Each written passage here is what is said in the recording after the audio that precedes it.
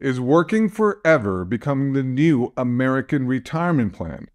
For many middle-class Americans, it's not just a choice, it's a reality that they expect to face in the years to come. And 80% of them say financial pressures are among the reasons why they plan to keep working. According to the Transamerica survey, middle-class households currently have a median retirement account value of just $66,000.